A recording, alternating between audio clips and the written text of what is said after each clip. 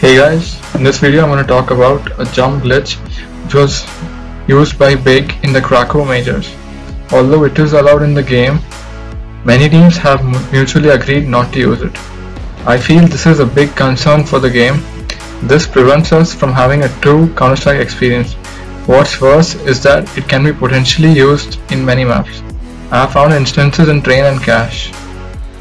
Here I'll just demonstrate how OP the glitch is. Over here you can crouch and just crouch, jump and release the key mid-air, and if you see the other guy's perspective you cannot see the person's head, whereas he has just got your view. So this is a big concern for the game now. I hope Valve fixes it, but this is going to be quite hard. Well, thanks for watching this video and staying right till the end.